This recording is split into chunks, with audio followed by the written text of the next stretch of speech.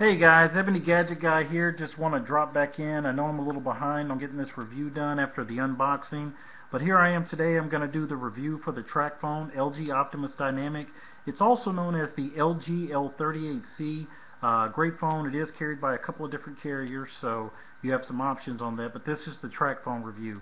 It's a CDMA phone, 800 megahertz, 3 megapixel. Right now, super cheap. You can get it for $19.99 both on eBay and Amazon.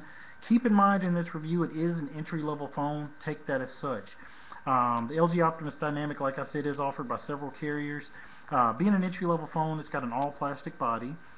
There's no dedicated camera button anywhere on the phone, but you do have dedicated capacitive touch buttons down here, back, and then your settings and menu button. Then right here in the middle you've got a dedicated home button. So if I were to go to another screen and hit that button, it'd bring me right back. And for people that have their apps scattered all over the place, that's extremely handy. Also, just so that we know, even though the home button's in the middle, I just want everybody to make sure you understand, not having that dedicated search button anymore, it's not that big of a deal either, and you do have to physically press that button. You have to actually push it. Going over a couple of things on the phone itself, you got the micro USB charge and data port here on the bottom. On the left you have the volume rocker up and down, and then on the top, on the left hand side, you have the 3.5 millimeter headphone jack. On the right you have the power and lock button. Being that this is a CDMA device, it does use the Verizon network.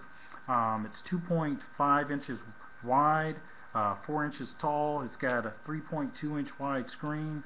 It's running Android 2.3.6 Gingerbread. It comes with triple minutes for the life of the device, and the cool thing about that the Tracfone is doing is it's triple minutes for each bucket. Triple minutes for talk, triple minutes for text, and triple minutes for data. By that I mean if you had a 200-minute card, you get 600 for talk, 600 for text, 600 for data, which is pretty cool, especially since that allows you to really choose how you use your data buckets. It also comes with a couple of small accessories.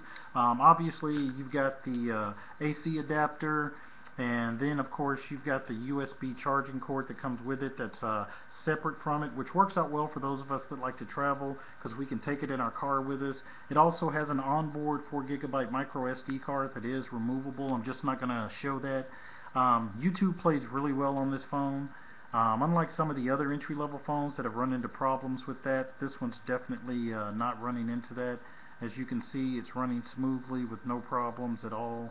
I have found that Hulu does not run very well on this. You do run into some audio sync issues with Hulu, so I would expect the same for those of you that are Netflix users.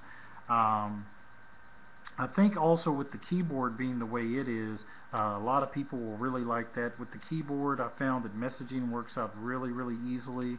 You're able to really get some good messaging going, and as you can see, it's very responsive, and more than anything, it's very accurate, which is the most important part for me, is that it's accurate.